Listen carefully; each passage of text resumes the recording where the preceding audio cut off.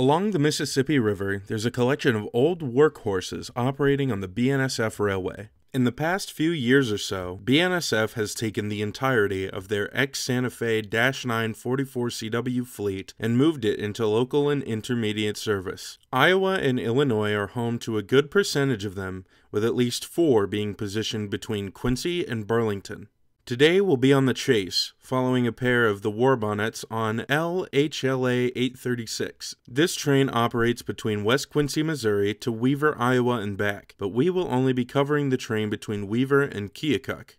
Our power on the point today is BNSF 649 and 690. Both built for the ATSF in 1994, these motors have retained their original paint for 30 years. However, they've had some slight modifications done over the years, such as new horns and HVAC boxes, just like many of the 600s.